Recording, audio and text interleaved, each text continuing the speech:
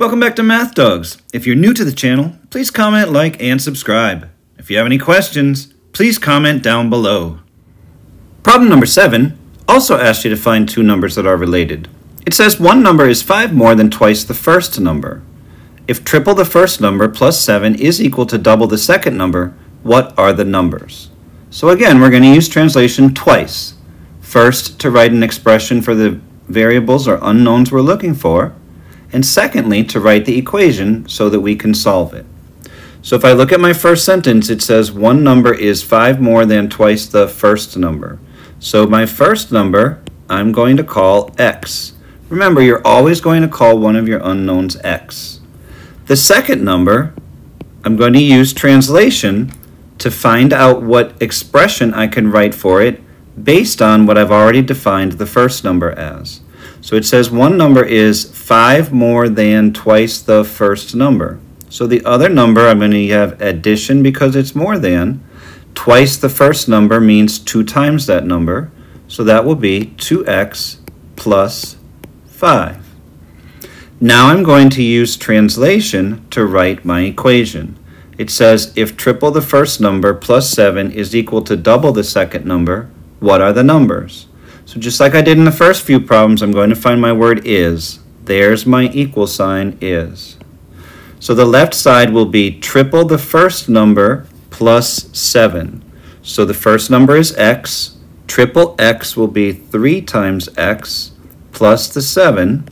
Here's my equal sign is. Double the second number. Double means 2 times.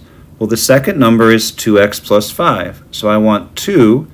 I'm going to open up a set of parentheses because 2x plus 5 is an expression of the second number. So my equation would say 3x plus 7 equals 2 times 2x plus 5. Now I'll go through the equation solving process.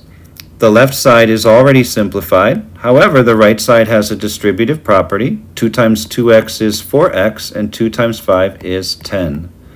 Now I'm going to gather all my variables on one side and my numbers on the other. I'm going to choose to subtract 3x from both sides in order to keep my variable positive. So 3x minus 3x is 0. 0 plus 7 is 7. 4x minus 3x is x plus 10. Now I'll subtract 10 from both sides. 7 minus 10 is negative 3. 10 minus 10 is 0. 0 plus x is x. And my coefficient is already 1. Remember, there's a hidden 1 there. So x is equal to negative 3.